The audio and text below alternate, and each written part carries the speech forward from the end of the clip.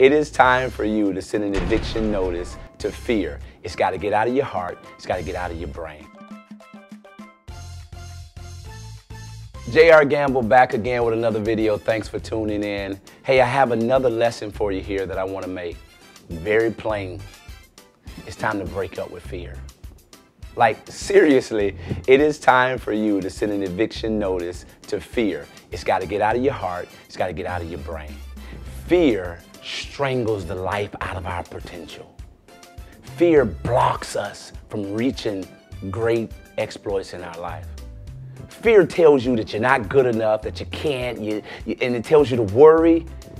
And you know what? You got too much work to do to be worried about what you can't do.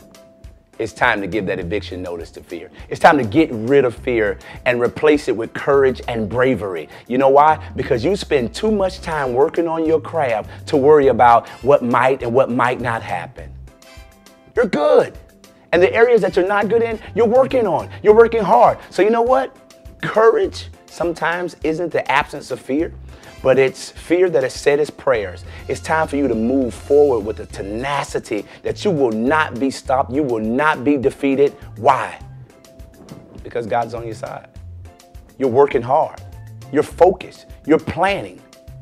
Even though you may have some stumbling blocks, you don't need to fear. Fear is false evidence appearing real. It's time to kick fear in the behind and say, get out of here. I'm so excited about your future. I know that you're getting ready to do some great things in your life. The moment you break up with fear and say, so long.